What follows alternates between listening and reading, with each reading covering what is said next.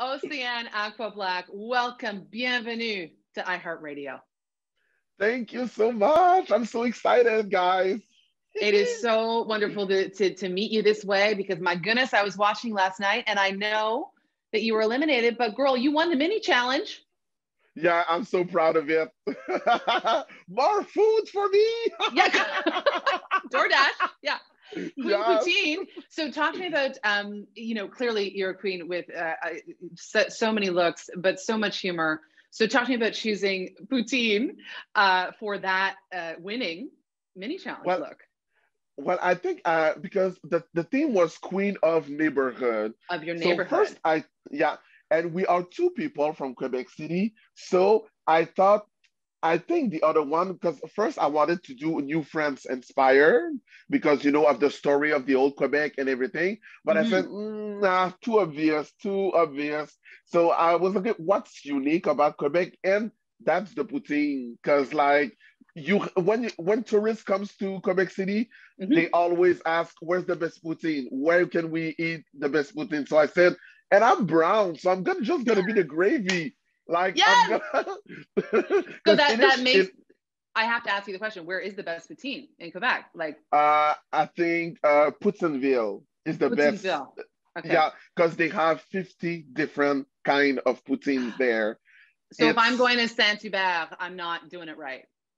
no, go to Poutineville because Okay. you're gonna taste all kinds. Maybe I think poutine you didn't even know existed. I'm there. I'm so there at your recommendation. So you got to explain this one line to me though, because when Tracy Melchior Yeah, said it, oh my gosh, I left. Okay. You said, I'm describing my neighborhood as historical because of the history of the place where there is a lot of history. Give yeah, me the I know. explanation. You know what I was going for? Um, I don't know what I was going for, honestly. I was just like, okay, so there's history in Quebec City Yeah. because there's history in Quebec History. City and it's historical because the history. I was like, I'm gonna put that, and I signed my name after that. I was like, it's gonna be that done. It was such a great moment in the episode. I absolutely loved it. I think that's on a t-shirt like being made right now. So when Brad and Tracy said Rusical, you Yeah, thought yes, you thought oh no, and I mean this is going to be happening live too. So what did you think yeah. when you heard that? Well, first of all, I said yes because I'm used to do a production show back here in Quebec City. We did The Lion King. I was Pumbaa. Oh, Yeah, and we did like we were used to do like show production, and then they added the name live. That killed live. me because I'm not a singer, and in our drag career we're not used to to sing. So like normally we do lip sync with on famous singers and everything. So it was really something I was like, oh damn, what I'm gonna do. So I was definitely nervous. But you, I mean, there were some queens there who were using GPS to find the notes. Like, let's be real. But Yeah, that wasn't you. You were given it. That performance, you were all in. So when you were yeah. watching that back, what did you think? When I watched the whole musical happening, like with everybody, because when you do it, it's another thing because you just focus on yourself and everything. Now, when you see it on TV as a whole, I was like, wow, everybody was so good. So good. Everybody was so. I think it's part of the reason that I don't take it like bad because I Yeah. think at the end of the day, they had to make a decision and go on really picky details to send someone home. And let's get real, I really struggled with the singing. So, I think I deserve my place at the bottom too.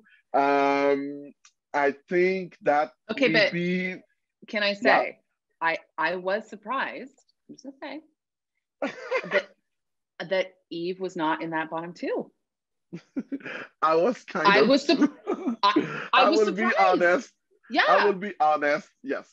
I I mean, will be I honest. Yes. love all of you and I have so much Yeah, yeah, respect for what you're putting yeah, out there and how difficult that is. But when yeah, I saw who the bottom two, I was like, oh, that was my reaction. I was like, oh, yeah. okay. So you know, I'm not off there. No, you're not off at all. Okay, But I okay. think also that Eve's runway was so impressive, like the Mm, way that the costume, the art, and she did it herself with one of her mm-hmm, friends, and like mm-hmm. I think that's what saved her a little bit. Um, Yeah, because yeah, I think so. those reveals were not happening. Yeah, no, the reveal wasn't happening. The reveal wasn't happening. But let's talk about Circus Berserkus and your runway look, because you Yeah, came around that corner and I thought, oh, okay, a mini challenge win and that look. I know the singing was, whatever you were yeah. struggling with, but I'm like, she's good with those two. That runway look was fantastic. Yeah, I was like, it was one of the looks that I really, really Mm, wanted to show because it represents 100% what I am. Because, I always say that I'm not a size 6, so I always want to do things bigger. neither am Because I, I want, honey. Neither am I. yeah, Yeah.